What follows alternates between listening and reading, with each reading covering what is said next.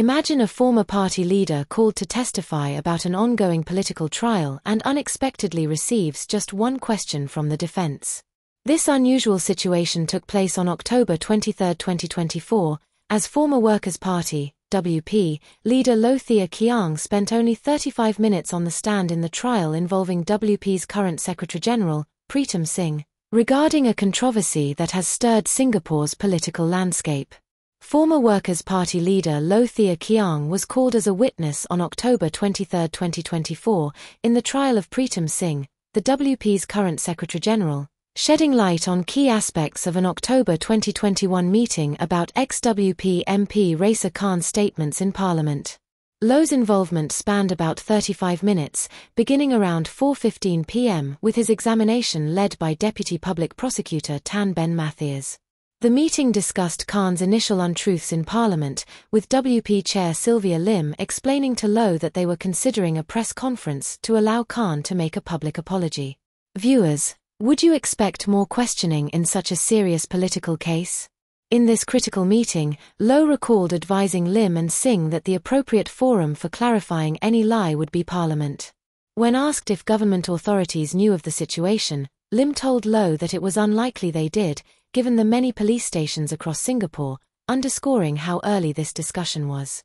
Low noted that appeared anxious during the meeting, while he hadn't noticed Singh's demeanor. At the time, both Singh and informed him of their intention to expel Khan from the party. What do you think of this early intent by WP leaders to take strict action? Do you believe it reflects the party's commitment to transparency?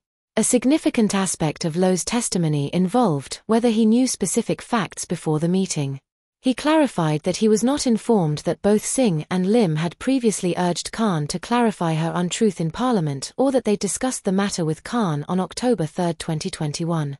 Low added that his only impression from the October 11 meeting was that it was the first time he was being informed about the matter. For those following WP closely, what do you think of this sequence of communication within the party? The timeline of events grew more complex as Low revealed that he only learned in August 2023 that Singh, and Faisal Manap had been aware of Khan's lie since August 2021. According to Low, he found this late revelation surprising, prompting him to question the delay in disclosing these facts.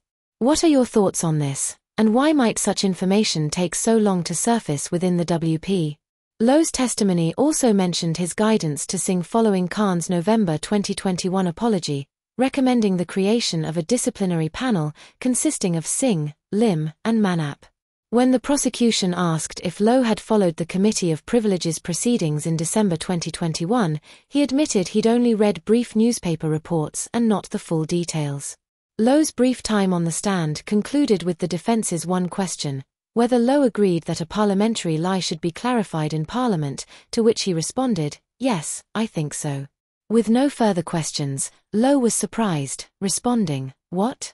That's all," when excused from the stand. Speaking later to the media in Mandarin, Low admitted he had anticipated more questions, adding he felt the prosecution's line of inquiry was appropriate. This testimony highlights some rare moments in Singapore's political system. How often do you think former leaders speak out in such cases? Looking at the broader picture, Low expressed optimism, telling reporters that this trial would not greatly impact the Workers' Party. He expressed his faith in the maturity of Singaporean voters, emphasizing that in any organization, there can be hiccups. He added that Singaporeans could distinguish between competent and non-competent politicians, affirming his belief that Singh is a capable leader with a dedication to the country and its people. As you consider this complex and evolving situation, how do you think this case will shape the Workers' Party's image among voters? Let us know in the comments. If you found this coverage insightful, don't forget to like, share, and subscribe to 2230 for more detailed political coverage.